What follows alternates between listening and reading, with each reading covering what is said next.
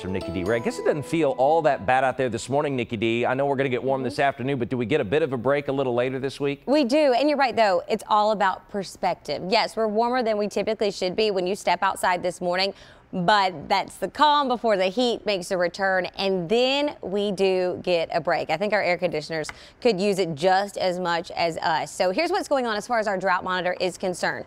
You'll notice we're not looking at anything, even dry conditions in our vicinity, but we haven't had any rainfall in days. So at a glance, it looks as if we are sitting pretty. As far as the month of May is concerned, just slightly below normal. But a lot of that rain we had earlier on in the year turned into runoff. Remember the flooding that we had? I mean, it was just all of that water now filters into our lakes and our rivers, which is helpful. That is a benefit for us, but we really need it to soak into the soil. So the rain that is to come will help us out tremendously. Temperatures right now, we're coming in 65 degrees right here in Nashville. Yesterday we got all the way up to 91.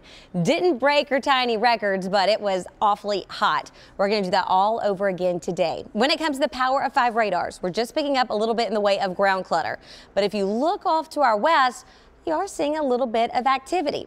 This is the reason we've got our high pressure system that has been with us. It's finally breaking down, and that's going to allow for winds to pick up a little bit of speed, which that momentum will help stir up the atmosphere, and it's going to allow for a chance for some isolated showers. Right now, none of that is with us. We do have some thicker clouds west of I-65 that obviously did hold in your heat. That's why a lot of you are waking up in those upper 60s and 70s. Then you head your way across the plateau. Lack of cloud cover. Beautiful moon, though. Temperatures for you a little cooler. You're at 55 in Cookeville, 59 in Crossville, as well as McMinnville, Lafayette, right at that 63-degree mark. Winds are still light, but if you look off to our west, they're getting a little bit of speed. That is our future. You will notice a little bit more nice flow as we do head throughout the day. So as far as rain showers are concerned, majority of you will not have a drop today.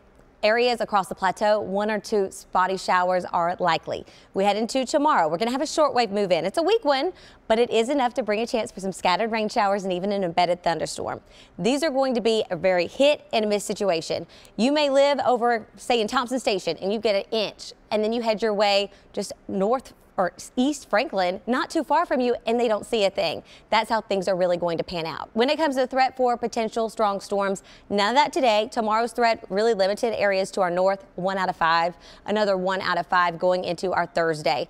The weekend, Memorial Day weekend, the unofficial start of summer, actually looking pleasant. Highs today are going to top about 91 degrees at 10% just for a scattered shower or 2. Upper 60s tomorrow morning, by the afternoon 86, but with the humidity, it's still going to feel as if we're around that 90-degree mark. We're going to have a pretty decent chance for some scattered rain showers, embedded thunderstorms. Goes down Thursday, pops back up Friday. This is going to be a stronger cold front. And Amy, this cold front not only is going to drop our highs, but it's going to drop our humidity. That's why this weekend is looking lovely with highs. Lows starting out Saturday, Sunday mornings in the 50s. Oh.